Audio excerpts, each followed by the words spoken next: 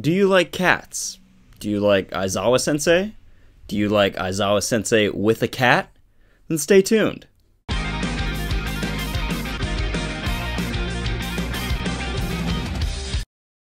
What's up? It's Truth Hero, and welcome to the first ever My Hero Academia Vigilantes chapter review, also known as My Hero Academia Illegals. This is chapter 65 titled Angler Hero, and it wraps up Aizawa-sensei's flashback about cats and his time at UA High School. If you're wondering why Aizawa-sensei became the hero he did and how events in his past have affected his personality in My Hero Academia, this is the perfect read for you. Also, even though this chapter is kind of short and it's really moving towards a new arc, there are some important details about Trigger, the quirk-enhancing drug, that could affect the My Hero Academia manga canon. So let's dive in. This chapter starts with a flashback 1 year later after the tragedy involving Shirakumo. This is the event that changed Aizawa forever, made him finally find the strength he needs to become a hero. But it's also left a permanent mark on his personality. The third year students at UA are all discussing the last sports festival and their final chance to get recognized by scouts and top agencies.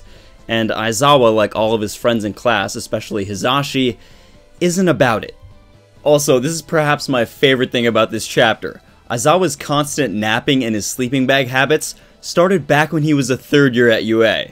The sports festival isn't the only thing Aizawa isn't too hyped about. Once he knows that he's doing really well in his classes, he just stops trying. And the same is true with his hero coursework. He's doing everything on his own, he's using the gym for solo training, and he's not really focusing on being a team player, which is kinda key for agencies in the future when they're working together. He has this conversation with his sensei, and he says, once I graduate from UA, I'm gonna go out and start my own hero agency. But I'm gonna be an underground hero. I'm not gonna learn from all these veteran heroes about what it means to be heroic. I'm not gonna focus on rescuing and maybe even community service, maybe making people smile like All Might. No, I'm only gonna focus on villain combat and capturing them. And his sensei is rather concerned about this. He tells him, look, yes, that is part of being a hero, but there's so much more to it. You should gain experience, and going through this whole program at UA is not so you can graduate and become some glorified bounty hunter. You're not a Mandalorian. As we know, this is exactly what Aizawa did. He's an underground hero who shies away from the media and simply cancels villains' quirks and then captures them. What do you guys think about this underground bounty hunter approach to being a hero? I mean, obviously Aizawa became a teacher at UA a bit after, but is he missing something in being a hero? Also, given that he is a teacher at UA, has this affected his teaching of Deku in Class 1A? Comment below. I think it does. Obviously, Aizawa-sensei is a really good teacher, and Class 1A is going to get some great instruction on being a hero, especially with their fundamentals. After all, he's a very logical guy. But Aizawa is missing that element of charisma that All Might would have. Obviously, All Might is not the best teacher when it comes to the textbook, but you can only teach teenagers that are emotional and thinking about being manly men like Kirishima so much from a book and so much from practical experience. I think Aizawa is really missing this emotional connection to being a hero that Class 1A and Class 1B perhaps could use.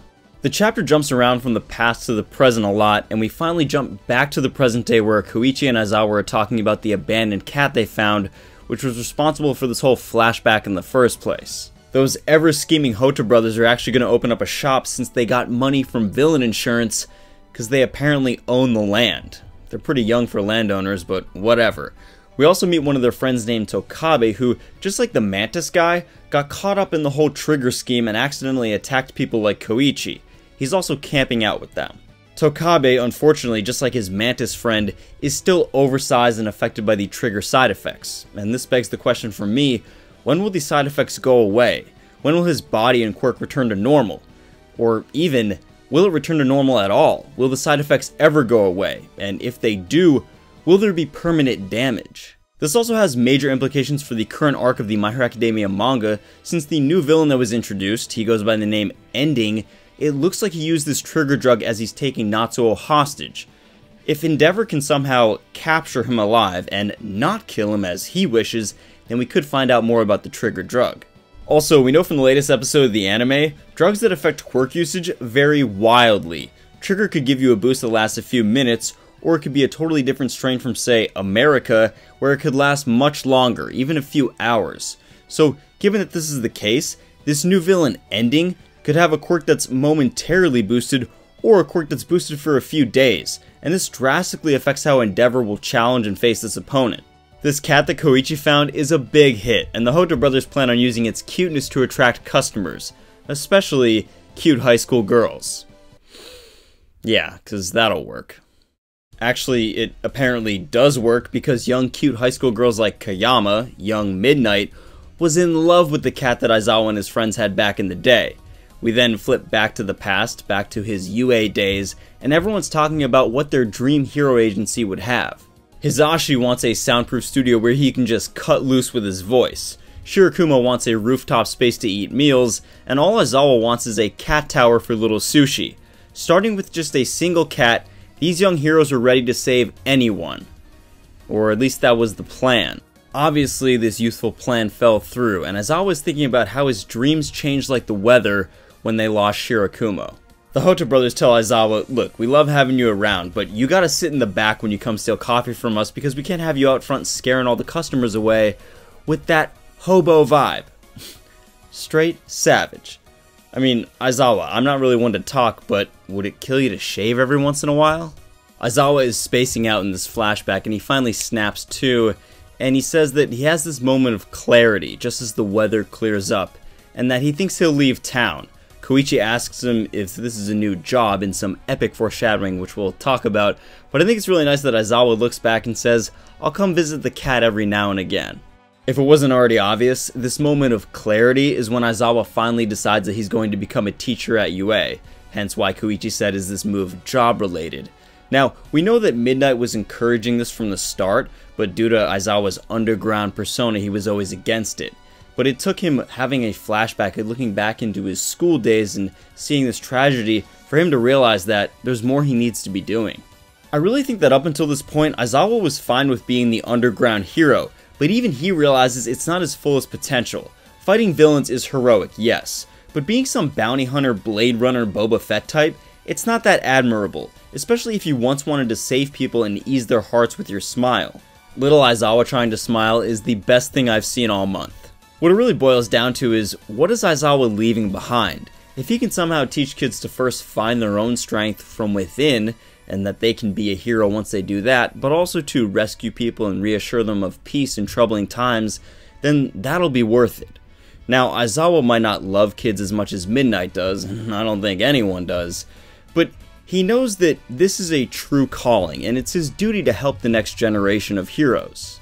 Aizawa is definitely shaped by what happened to Shirakumo, that much is obvious. One of the first few episodes of My Hero Academia, Aizawa is telling Deku, who cares if you have all this power, this crazy strength quirk?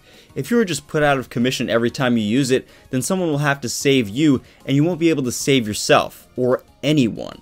We can see how Aizawa's philosophy on being a hero, and in order to be a great one, you must first find the strength within so that you can save yourself and then others, really all goes back to this tragedy with Shirakumo and those early days at UA. What I've found about this chapter is that Aizawa is finally ready to walk a different path from the underground bounty hunter type of hero. And what's really ironic is, it took him meeting people like Koichi and Knuckle Duster to realize this. It took him meeting Vigilantes to realize that he was sort of doing the same thing as a vigilante, although he's licensed. But if you think about it, a vigilante is not going to go to some community service gig. They're not going to go to a site of a natural disaster. They're not really going to rush into a burning building. I mean, usually. What they're going to focus on is beating up common criminals when no other heroes are around, protecting the neighborhood people from common thugs. And this, up until this point, was all Aizawa was doing. He was going around canceling villains' quirks and then capturing them. He wasn't really in the spotlight or giving people a sense of peace like All Might and other heroes. So now Aizawa realizes this. He has so much more to offer the world if he could just smile, and now he can finally teach the youth of Japan how to be a proper hero. I wonder if in the future of this series, given this experience that Aizawa's had and meeting people like Koichi, that he'll be more sympathetic to vigilantes than other heroes that would probably just arrest them, because he kind of understands them better. Also, now that it is kind of suggested that Aizawa will be starting at UA soon, I wonder if we'll see the first class he ever teaches. Anyways guys, let me know what you think about this chapter down in the comments below. What will we see from Aizawa in the future, perhaps his first class, and how will Koichi and the other Vigilantes keep in touch with this hero? Also, with what we know about Trigger and everything going on in the current arc of the My Hero Academia manga, is there some big implications here? Leave your philosophies below. If you like My Hero Academia content and these Vigilante chapter reviews, consider enrolling at UA today by subscribing. And until next time, plus ultra.